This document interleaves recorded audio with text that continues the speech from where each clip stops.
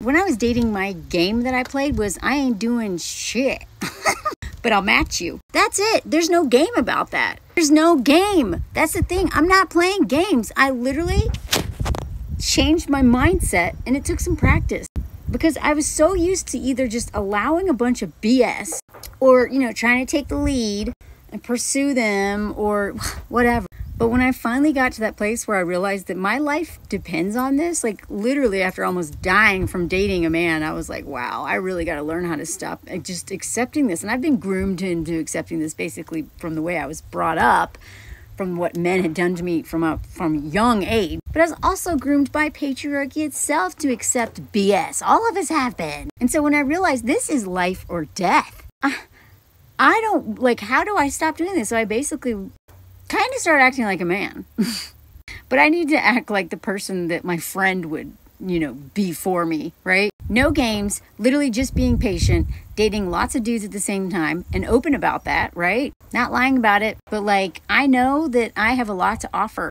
And so I had to learn how to be patient, just watch what they do and instead of listen to what they say. I mean, I listen to what they say because a lot of times they tell on themselves. But in terms of promises and future talking and stuff, I mean, I've worked with a lot of addicts in my life, and I was an addict for a long time. And one thing I learned is that I stopped listening to people. I collect information. I pay attention when they talk, but in terms of I'm an action-oriented person. Don't tell me what you're going to do. Don't tell me you love me. Okay, whatever. Show me. Show me. So, yeah, I literally didn't do shit. I just sat and watched. That's what I did. That's not a game. And I get why, if you want to tap out, you should tap out. If you haven't been following me for a long, I'm here to support all the stages of grief around dating men. Because I don't know a woman who hasn't been really traumatized, either little T or 25 big T's. But opting out is honestly the best for a lot of us. Again, I don't know if you know my story, but I for 12 of my adult years, in my 20s and early 30s, 12 of those years I was completely celibate, not even kissing dudes. Not all consecutively, but I tapped out, and I really encourage women to tap out. But if you're in that stage of not tapping out and you want to date, there's no rules. There's no set of rules that's going to protect you, first of all. A lot of it is based on all your healing. It's based on nuance. It's based on paying attention. It's also based on bringing your community in so that they can help you see things you can't see for yourself.